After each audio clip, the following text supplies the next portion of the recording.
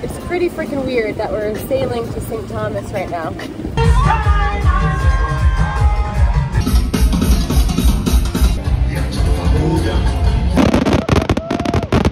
I dare you to lick it. Oh my god, wow, honey. Lick it.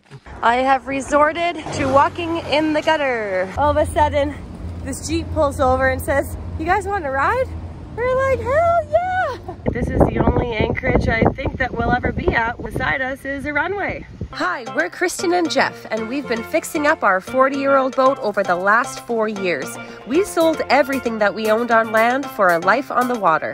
We've had our ups and downs, but we've finally set sail to the sun. Subscribe and come along with us.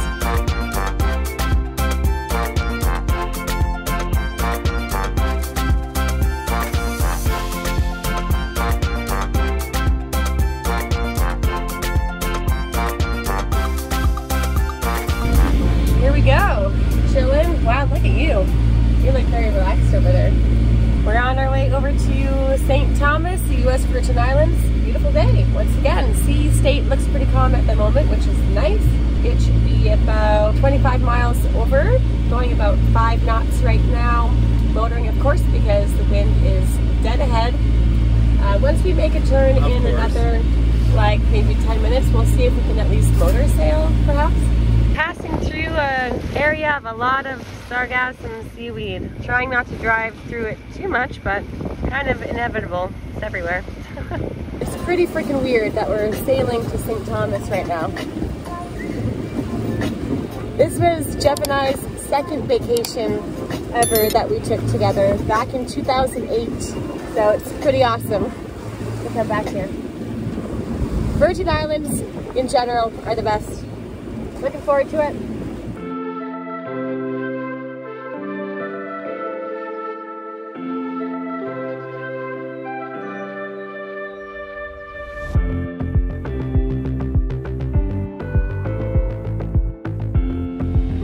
It is so awesome to be back here again. Beautiful. Holy. And even with the rain and the mist, this is pretty freaking epic.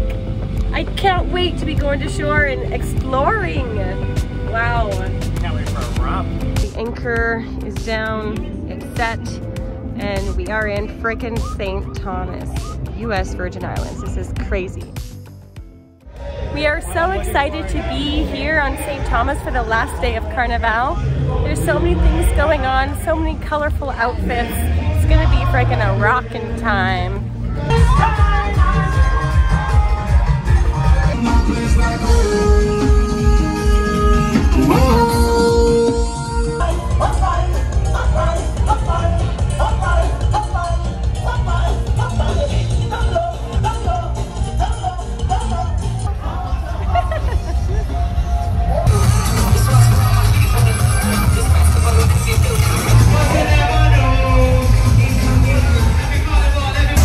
What do you think of it, honey? Oh my God, are you happy that we're here for this? It's so wicked. Wow. I love it. A rhythm like that, costumes, it's just so good. Yeah, this is awesome. Who is this man? Wow.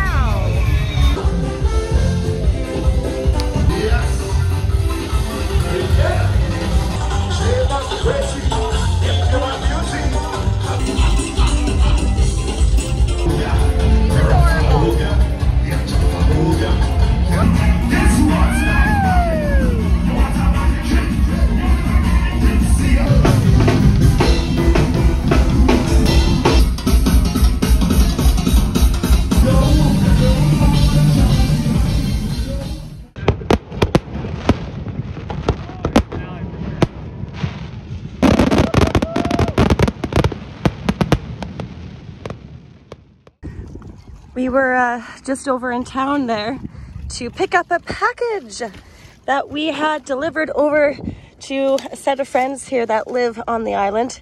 Zincs for our prop shaft and bow thruster. Very exciting because we don't have any spares right now. The last one that we put on kind of cracked, and so it's still on there, but we needed some spares. Yeah, hopefully it's still on there. We haven't gone to dive it since we got in St. Thomas, but we have our wind scoop up. Gives us some airflow down below because it's stinking hot here. And a couple cruise ships are in. There's a Disney one here on the left, and this other guy just came in right now. It's super crazy. Like, we've been on a couple cruise ships, and we actually stopped here in St. Thomas on one of them twice. Like, I remember being on the cruise ship and just being so excited to pull up to St. Thomas because it's so beautiful, this harbor around here. And now we're just like hanging out here and watching the cruise ships pull up next to us. It's just, it's kind of weird. Definitely feel lucky that we are just, you know, like chilling, living here. Are you excited? They're zincs. The most exciting thing ever. I'm excited if they're the right ones. Well, they better be the right ones. Here's the unboxing for you. C30. Good, good. We got 4 of them just because we don't want to be bothered to try to find these specific ones again for a while. Thruster zinc, yep. Yeah, these are the best ones for sure. The best ones because Jeff is actually able to change them out himself while the boat's in the water. And some other zincs are like really difficult. And they're a good size. They're thicker than other ones we've used. And they have copper anodes in there on either side. This is what, Camp brand? Camp? It's Jeffy's turn to make us up a little bit of a breakfast. He's cutting up some cantaloupe, and he gave me my share already, is what he says. This is like, come on. What a guy. I kid. We are going on a mission this afternoon. Jeff is back there in the dinghy getting it ready. We're gonna be going and hiking up this hill that you can see behind me here. We're pumped. Let's go and do this. Out there, we like to party. Listen up, yeah, it's time to start it. And I know you got it. You with me, let's rock this party. All the girls on the side say, and all my fellas on the side say, tonight we're gonna fly high to the skies, 'cause we're gonna have a taste of the good life. Here we go up. We're gonna rock this club till it goes up. Definitely starting to feel the rain, starting to see the view behind me too, which is pretty cool. Not much shoulder room here. Here there's a tourist truck. They're called safaris. Unfortunately, the local safaris don't go up here. Otherwise, we would definitely be doing that. It's worth the buck. We've made it this high so far. It's hot. We're doing good. I think we're almost there. It seems like we are. Wow, cool dude. Ooh. I have resorted to walking in the gutter. There's not much space up here for walking. Oh, we have made it to the Charlotte Amalie Lookout viewpoint. Of course, the obligatory little stalls, but we're here for one thing, and that's this view.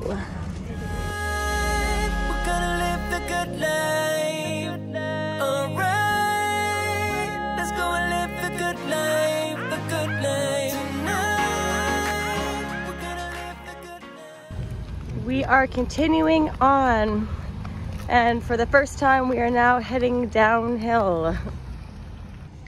Oh heck yeah, we're coming up to Drake's Seat.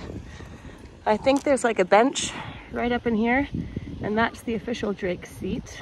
But of course, the best part is this view of Megan's Bay Beach. Beautiful. We're coming over to Drake's Seat because it's cheesy and corny and we love all that crap. Drake's Seat. Now we're going downhill pretty good here. Busy today. Almost been hit about 50 times. Putting our life at risk for you guys. We have made it to the Megan's Bay trailhead. Now we're gonna be going down through some forest to get down to the beach. All right, let's go, baby. Hike at your own risk, all right. Don't touch the machineal tree. Don't touch the what tree? And don't trip on these metal pieces either. Yeah, they're everywhere, these metal pieces. Kristen's probably back there scheming about how she's got me going earlier on the trail to clear all the spider webs for her. But I know the tricks that she plays. Once again, my plan is working. Jeff went first to get rid of any spider webs that may or may not be around. I'm going slow. I know. This trail doesn't seem like it's used that often. That's perfect. It's a bit overgrown. Yeah, I guess for us. I'm curious to find this macadamia tree, whatever it is. Well, why? You're not supposed to touch it. I know, but I want to see what it looks like. I dare you to touch it. I dare you to lick it. Oh my god. Wow, honey. Lick it. I dare you to touch it. Ow! Fuck. This thing just stabbed me hardcore in the gut.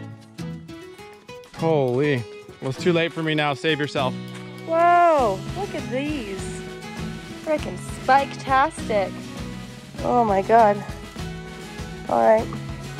It's amazing how we can drive down the road and see, like, I'm not even kidding, at least 50 of these open air pickup trucks with people in them. And you come onto a trail like this, and so far we've seen not a single person. It's like, shows you the priorities people have these days, you know? Take me from the cruise ship to lunch and the viewpoint, and then I need to go for a snack, maybe a nap, and then I'll probably watch someone on YouTube walk the trail with their GoPro or something. Trail's no joke though, you do have to watch your footing.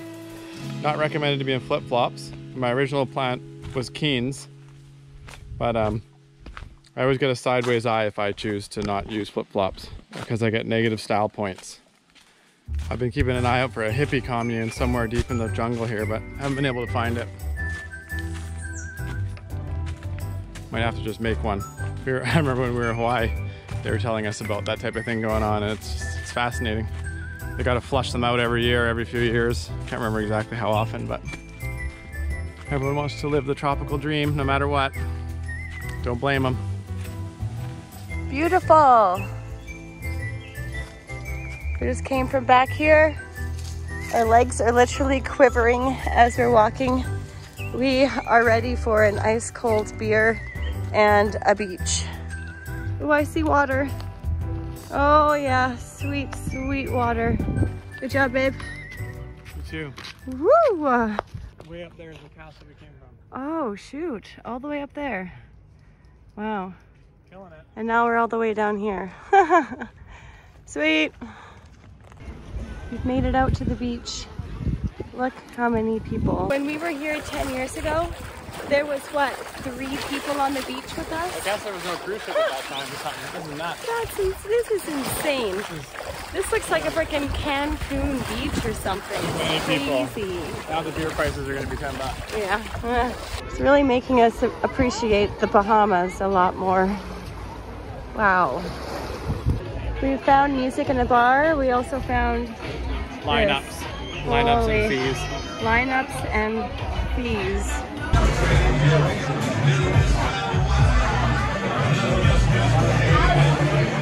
We got rum punch and a pina colada over at that bar. $21 for the 2 of them. Good grief. It feels so nice to have our feet in the water right now. I can't believe how many effing people are here. Holy, it's crazy. There's way too many people now. You know what's funny, when you look down there, you can, I don't know if you can see this on camera, but the area by the bar has about 5 times more people than anywhere else on the beach. So we were over there trying to find out how much it's going to cost to get back, because we walked here and it's a long freaking walk. So the first guy we asked, it was 15. Second guy we asked, it was 12. We've heard 10 before, but now I have doubts we can hit 10, but we'll try. That was a nice little dip that we had in the water there. Cooled us off. It is really, really, really, really, really, really, really, really, really, really, really hot.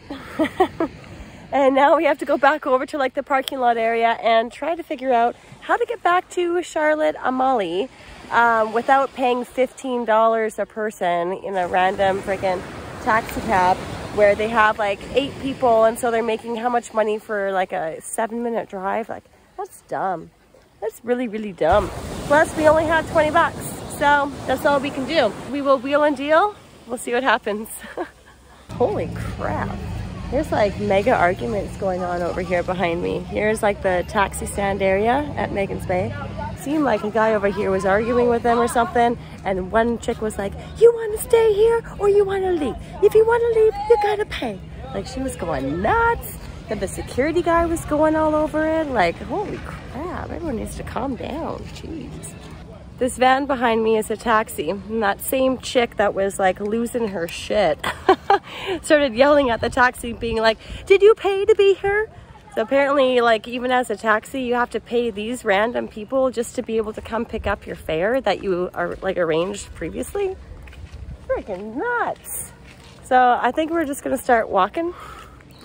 Like, there's an ATM over there, but to take out freaking $4 from an ATM is gonna cost us double that in fees. It's just stupid. So we'll see what we get. We'll put our thumbs out as we get a little bit further away from here. See what happens. Oh my God. So we were walking back that entire way. Didn't film it, sweating buckets, not enjoying ourselves, having to rest every like 2 seconds, drank half of our water. Like, it was dire, it was dire. All of a sudden, this Jeep pulls over and says, you guys want to ride? We're like, hell yeah! There's a local guy and he's like, well, I can sympathize with you. He brought us all the way down here to, if randomly you're watching, thank you, dude. And we made it back to the dinghy. It's still here in one piece, it's still floating. Time to go back to the boat. Have a nice cold frickin' beer. Yeah, Jeff's got some chafe going on. I think we both do. It's pretty intense, but we're back and alive, and I'm tired and I'm rambling. So we'll see you back at the boat.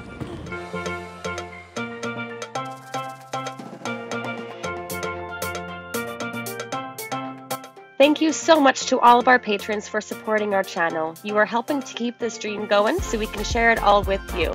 If you'd like to join the Joco crew, we'll have a link down below.